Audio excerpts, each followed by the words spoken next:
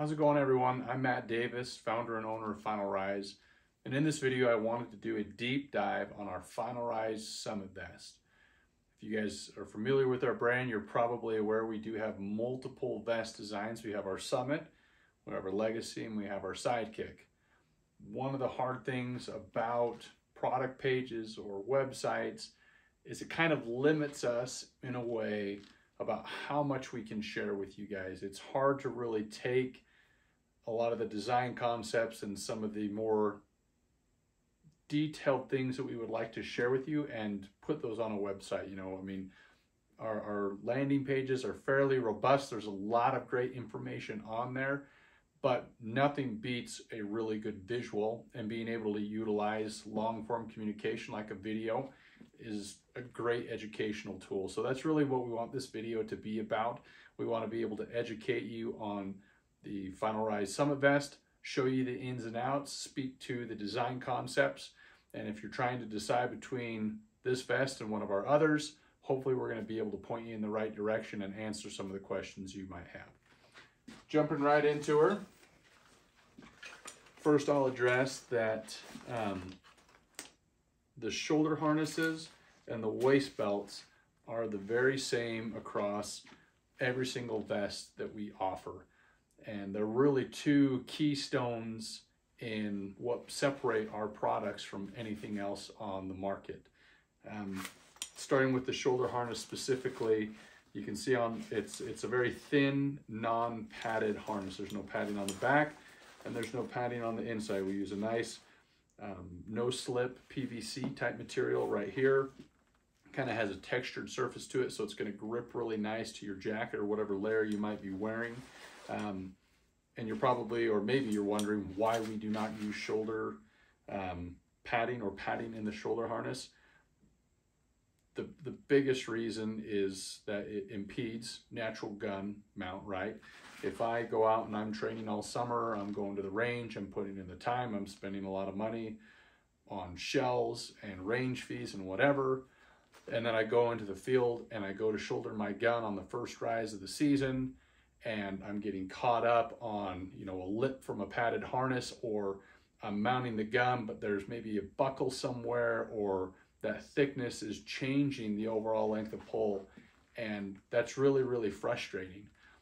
And we wanted to design our gear so that it really functions seamlessly with you as you're working and shooting in the field. Gear should be complementary to and not prohibit the natural movement and the instinctiveness of what we're doing. Wing shooting, shouldering, shotgun, all that. It is the, culmination, or it is the ability to just repeat and be instinctive and do something that you've practiced thousands and thousands of times. And having a padded shoulder harness, in my opinion, changes that, alters that, and they don't breathe, so that's another reason as well. And ultimately, in my mind, a padded shoulder harness is trying to band-aid or mask a poorly designed waist belt, because when you really think about it, a strap vest and its entire design is trying to minimize the amount of material and weight that's up on your shoulders. A strap vest is essentially a glorified fanny pack, and the shoulder harness is really just giving structure to this game bag and helping balance it front to back. So no padding in the shoulder harness. We don't need it. We'll talk about the belt in a second, but to cross this off our checklist and tell you about it, we'll just keep diving down. On both sides of the shoulder harness, there are two horizontal webbing accessory locations. The Summit Vest is bladder compatible. There's a sleeve on the back here. You can feed that tube up through here.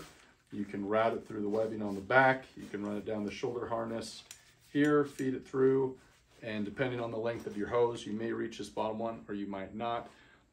Being able to route it this way, I don't have to use a clip. It stays in place. Again, the less I can have on my vest, especially my shoulder harness, the happier I am. If you want to use a carabiner or a tether, when it comes to handhelds, it's really a can of worms, and everybody has their way that they like to use them. And so our goal was to provide a platform that gives you options and accommodates all those different design or excuse me, all those different ideas that people have or the way that they like to carry them. So we do have multiple accessories for handhelds and cell phones that will attach to this webbing. There's a double stitched reinforced piece right here on the very bottom of the shoulder harness. That's great for a carabiner, for those of you that like to hang it down antenna and be able to flip it up and look at it. You do have that option. So, and then we've got our sternum slides on the front. You've got about 1.5 inches of adjustment up and down, and that's really going to help you fine tune and keep that sternum strap as low as possible. Again, coming back to mounting a gun, that's keeping that hardware as low and away and keeping that shoulder pocket as open as possible. So as you're shouldering the gun, the only thing that's getting there is the gun itself. If it does catch on the shoulder harness, because there's no padding and it's so thin and it conforms to the shape of your body, it's not going to change anything. So really, we've built this as a foolproof design when it comes to the shoulder harness. On the back, we have the ability to adjust the yoke. That is to basically set it to your torso length. We use metal bar sliders on the back here. We do not use ladder locks. Ladder locks are this little plastic piece right here.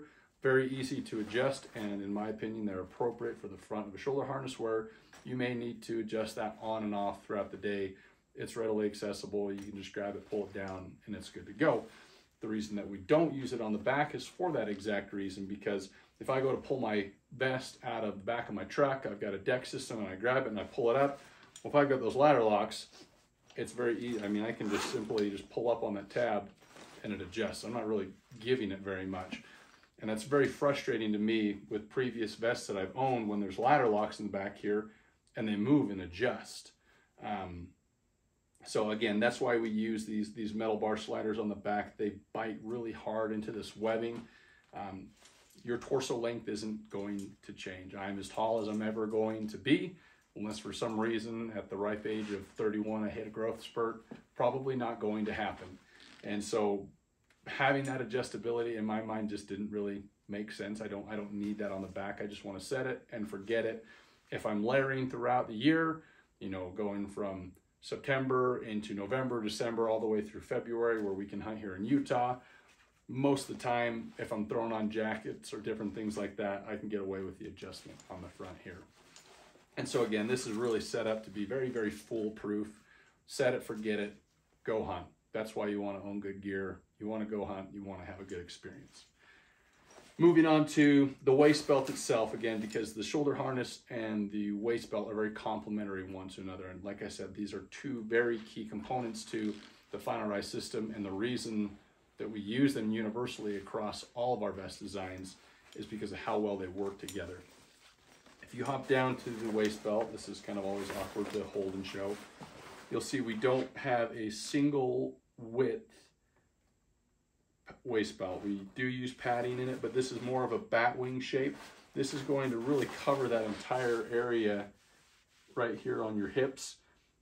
We all kind of have a little bit of a dip right here in between my bones, and that's going to allow that to really suck in there really nice. It's going to basically concave, if you will, right? Because it's going to be able to give, and it makes it harder to fall down on my hips. Well, it actually can't fall.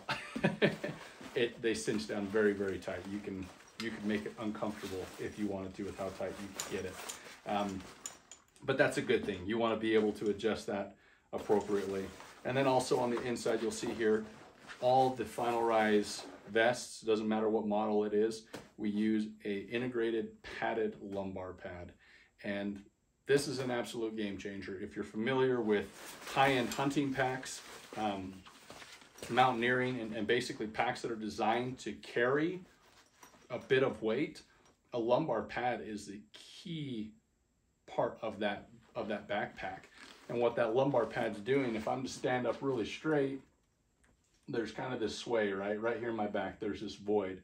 Well, if I can fill that void as I cinch down the waist belt, it makes it impossible for the vest to slide down my butt. If there's nothing there, there's a gap, right? And that's basically allowing the belt to slip off of my hips. So again, being able to use that lumbar pad and that bat wing shape, it allows us to get away with the very, very minimal shoulder harness. Like I said, the shoulder harness is really nothing more than maybe a place to put your handheld, and it gives structure to the game bag, but the 90% of the weight should be on the waist belt itself. Coming to the game bag real quick, you'll see here we've got some bungee on the back here. You know, a lot of the places that we're hunting in the West, we find shed antlers, deadheads, different things like that. It's great for a light jacket if you're hunting early season. There's maybe a little bit of rain, whatever's going on. This is a great place to keep that. It's secure, it's out of the way. This isn't going to get caught on brush. We've put thousands of these things into the market, from the grouse woods to, you know, the deserts. No issues. On the outside of the game bag, you'll see that there is molly webbing, both on the sides of the game bags as on the rear. We have quite the assortment of additional accessories that are compatible with this. Now, this is standard molly. Excuse me, been talking a lot. Standard molly platform, so about 1.5 inches between each bar tack, height and width. So if you have other molly pockets or things that you already own, lots of first aid kits, different things like that, you're able to slap that on here. And it really, the goal with this vest design was to provide a platform and a foundation for people to go out and customize and refine this setup to fit their hunting style. A lot of times on vests, what you see is what you get. It's very popular to have a large pocket right here. In my mind, that's the last place that I want a big pocket, because a big pocket means I'm putting lots of little things or big heavy things in there. And the further away from my back and the further away from my shoulder harness that I'm putting weight, the more pressure it's going to put on that harness. So we built in a zippered pocket right here in this rear triangle. Great size right here. That's going to be able to fit. I put lunch, first aid, and a short lead in here if we get into porcupines or skunks or whatever, and I need to put a lead on my dog. I've got a little short nylon cord that I carry with me. It's great to have that there. And then on either side of the game vest itself, this is kind of hard to show, there is a zippered pocket on both sides of the game bag. Hopefully you can see that. And that is the exact same size. Oh, it's like holding on to a fish. That is the exact same size as what you see here. So the Summit's going to come with 3 zippered pockets already built into it. I'm really big on organization and having a spot for certain things. So by building this vest out to already include a lot of that and putting it in the appropriate locations so that no matter how you load it, it's really foolproof. It's really hard to make this vest uncomfortable because of how we've designed it. So like I said, I can put lunch, a lead, a first aid kit here, and then on the sides, I've got additional snacks. I can, you know, if I have another first aid kit or whatever, I've got a lot of storage. These are big pockets. And then if what the game bag has to offer is not enough, we offer additional side pouches that will sit on the side of the game bag. And it's really nice. They aren't going to sit, we'll show you in another video those pouches specifically, but they aren't going to sit any wider than the vest itself. So even when those are on here, they're not wider than the water bottle, so you're not increasing your width. So if you're hunting thick cover and you're wanting to push through that, it's not going to be something else that's going to get snagged on. And then on the back, we do have a large pocket that sits here, covers essentially basically the whole back of this, and it's another way to be able to add additional carrying capacity. A nice thing about these Summit vests, we offer them in multiple color layouts. This is our khaki brown. We have a khaki orange. We have a Ranger green brown, a Ranger green orange, multicam, and potentially new colors in the future. But a lot of guys in some of the Western states, we are not required to have a certain amount of visible orange or blaze orange on us to legally hunt. And it's always a good idea. I like to wear an orange hat at least most of the time when I'm hunting. But if you invest in a really nice piece of gear, because some guys are believers that certain birds, prairie chickens or sharp tails or different things like that can see orange and avoid that, and they don't want to have any orange on their vest. But then you go hunt a state that you do need to have it. There's lots of guys that don't want to wear an orange hoodie or an orange shirt or an orange hat.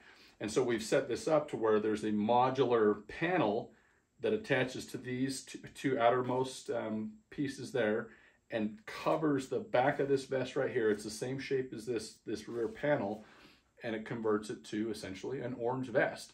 So with that orange panel, you could put an orange accessory rear pocket there, orange side pockets there, and an orange hat, and you're going to meet probably 90% of most states' legal minimums. So again, lots of versatility. The Summit really is, this game bag and the vest itself is set up to be compatible with every single offering that we have, every single accessory. You can convert this into a run and gun turkey rig. You can move these pouches off and you can attach different pouches. We've got box calls, we've got turkey seats. There's just a ton of versatility that we've built into the Final Ride Summit. And really what we're hoping to do, and we hope the way that you guys see this, is that we're adding value into what you're doing. When you invest in a really good piece of gear, it's nice to be able to use it for multiple things. So from upland hunting and being able to go hunt multiple states, if you need to turn your earth tone color into blaze, you don't have to go buy a whole brand new vest. You can spend a little bit of money on some additional accessories, and bada bing, bada bang, bada boom, you're good to go, right? And you can continue using that piece of gear that you love and that you invested in. And then come turkey season or hiking or recreating. I wore this when I was archery antelope hunting earlier this past year. Was able to kill a great big buck. It was awesome. And I just, stock after stock after stock. I didn't need my frame pack. If I was able to be successful, I could run back to the truck and, take care of the animal. So, I mean, yes, it's designed specifically for upland hunting, but there's a lot of thought that went into this. My background and a lot of these design concepts stem from big game hunting and backpacking. I spend a couple weeks every single year living out of my backpack. And so bringing a lot of those ideologies and those design features that you find in these nice hunting packs and backpacking packs, and bringing that to the upland space, it just made sense. There was so much that could be improved upon, and that was really our goal, was to raise the standard of upland gear and focus on turning this stuff into very functional, high-performing, comfortable pieces of upland gear. And that's really what we feel we've accomplished with the Final Ride Summit and the rest of our vests. So this vest is also bladder compatible. If you'll see right here, there's a nice simple clip, and on the inside of the vest itself, this is going to be hard to show, there is a pouch that runs on the inside here. We've bar tacked that on either side. That allows you to slip the bottom of a water bladder in there. We did not build a pocket that comes up on the mesh. One of the things one of the reasons I don't like that is if I don't need a bladder, I want my back to breathe, right? So in the case I need a bladder, that's great. Being able to hold that bottom third of a 2-liter bladder works wonderful. It gives it the lateral stability. It's clipped into the top. It's not going to swing. It's not going to go anywhere. But I also don't have some non-permeable or non-breathable fabric that's always covering my back. If you're like me, you maybe sweat a little bit when you're hunting, and a sweaty butt crack is not enjoyable, so we've tried to mitigate that. And being able to breathe across your back, that provides better ventilation to the birds. It's just a better overall experience. So that would cover the game bag. We got the 3 zippered pouches. We've got the MOLLE webbing on the outside, bladder compatible, bungee, works with every single accessory that we offer.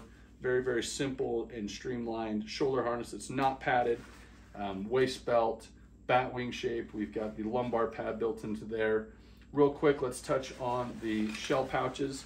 These are different from the Summit shell pouch. We call this our 3-stage shell pouch. And the 3 stages are, the first would be that it has a full zipper closure across the very top of this pocket. And this is a little hard to do holding it like this.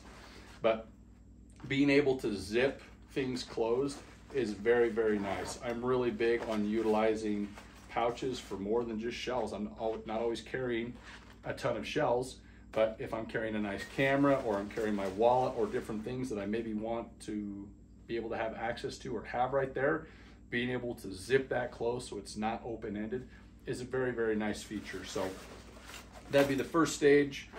Second stage, if you have this open, you can see here we have a bar of Velcro here, and we've got the male tab on the side here, so it's able to simply just cover that. So if you're out hunting, you're pushing brush, you maybe need to get into that pocket, but you don't want debris or different things falling in there.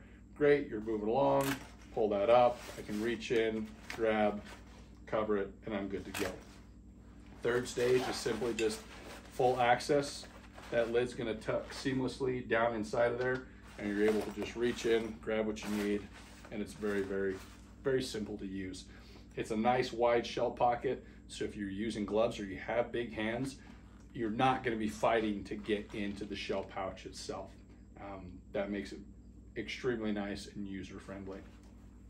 On the front of this, there's another zipper pocket. This is separate from the main pouch itself, and we designed this to be deep enough to hold a lot of the larger phones. I have an iPhone 13 Pro Max. God, there's so many different names. It's a big phone, and it fits in here great. I can zip that closed, and it's also nice to be able to use this as a pouch for your handheld. You'll notice on the front of the waist belt there are 2 sewn-in D-rings. I personally tether my handheld, my Alpha, to the end of here, and then I just set it in this pouch. I just leave that zipper open, so if I need to reach in, grab a look at it, great, drop it back in, it's not going anywhere. And then I can keep it out of whatever else I have going on in here. Lots of different guys also like to carry different shot sizes, so you can have, you know, maybe 7.5s or 6s in one, and if you need some 5s, you can throw them in the other. You know, you can kind of balance that and set that up to function for whatever your personal needs or desires are. So that would be the shell pockets. You will see that we have these water bottle holders that are on the waist belt as well. People, I know this is going to sound really silly, but people love these water bottle holders. We've reinforced the top of them, and you know, a couple of uses, and they are so easy to load.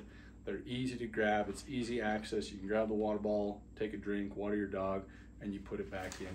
It's very seamless. Hopefully I can show you here. These are brand new water bottles, so they might have a little bit of stick on them, but get a little dirt on them another time or two in the field, and you'll be good to go.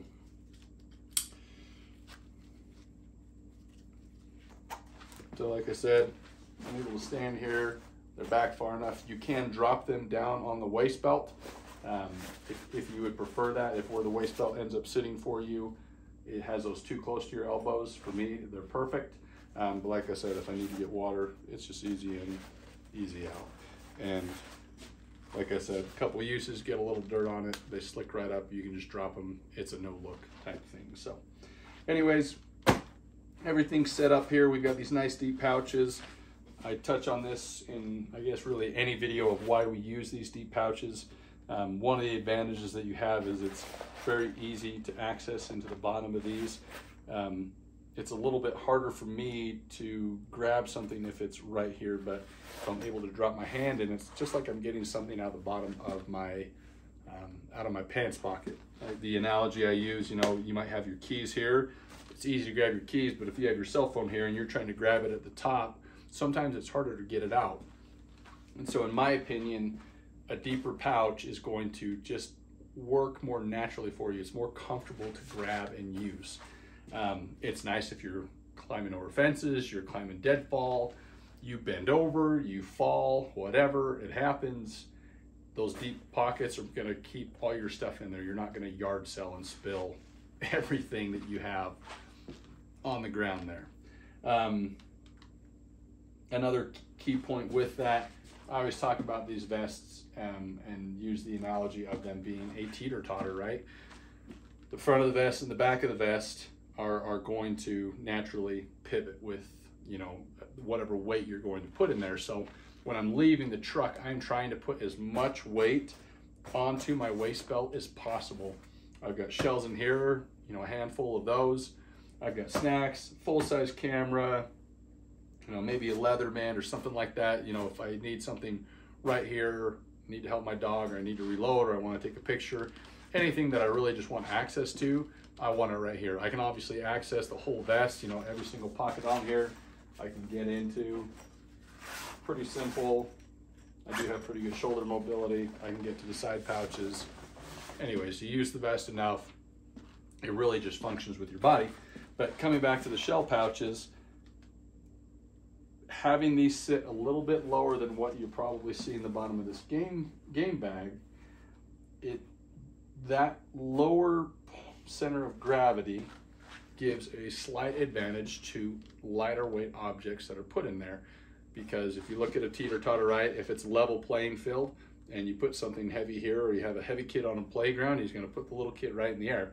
Well, if that little kid for some reason had a 5-foot advantage, if he was sitting in a hole and that big kid climbed on there, that kid has to travel a lot further. A lot more has to happen for that whole effect to roll back and for that vest to essentially rock back, right? So because I'm not going to put a ton of weight in here, you know, four blue grouse or a couple of pheasants or whatever, they're pretty heavy birds, right? So the more that I can put on this waist belt, again, it's going to better counterbalance weight as I'm filling the back of the vest, hopefully throughout a successful day. So that would be the Final Rise Summit in a very long-winded explanation. I really hope I touched on the majority of things that answer questions that you have. I'm sure I forgot something.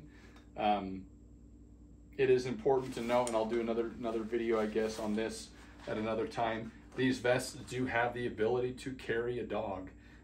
This is one continuous piece of webbing that is fed out from the game bag. And as you can see here, this can separate and open at the top. You're able to unlash all of this, wrap the dog up like a taco, reconnect the shoulder harness, and you're good to go. You know, people have suggested that we use buckles or different things like that to make that easier. And really, in my mind, I'm worried about bulletproofing or building something that can't fail over something that's just really quick and easy to use. I know I talked about these metal sliders a little bit earlier and how well they bite and how they hold. It makes a huge difference. Ladder locks and buckles, they are plastic, they can break. Metal is going to do a lot better job, and it's not going to slip. So, you know, whether you put a big turkey back here or you put your dog back here, in the case of an emergency, it's going to give you a better carrying experience. You know, for example, this past year, we were up in Idaho, we were hunting sharptail, and we dropped off this big face, and we were going to kind of hunt the edge of these private CRP fields. We got into the bottom, and a good friend's dog had an issue. I honestly don't know what happened. I mean, it was very early into the hunt. It wasn't warm. She'd been watered. She just shut down, but she happened to shut down in the very bottom of the draw. So me and my friend Alan, we ended up putting the dog in his vest and took turns hiking her out of there. I mean, it was a big hike. It was very steep, but I mean, we were able to put a 45-pound dog in the vest and haul it out. The vest didn't slip. It didn't move. Everything was locked in place. And in my mind, really, that's going to get you out of the field quicker than just being able to load a dog quickly. So anyways, that's just a story and hopefully provides a little bit of context. But that is a key note to keep in mind. Is the vest specifically designed to carry a dog? No, but it does have that feature designed into it. In the case of an emergency, your vest, more than anything, is for your dog, way more than it is for you, right? A lot of the stuff that we're carrying is for the safety of the dogs, the water, first aid kit, different things like that. This is a piece of gear that should be supporting your dog. So being able to carry a dog is a great feature, and in the case of emergency, it's going to get you out of a pickle. I don't know how many emails we got this past year, people that thanked us for that design concept, sent us pictures, and were just very grateful that they didn't have to try to put their dogs on their shoulders, They didn't have to leave their gun. They didn't have to leave their other stuff. They were able to load up the dog, pick up their belongings, and make it back to the truck in a timely manner.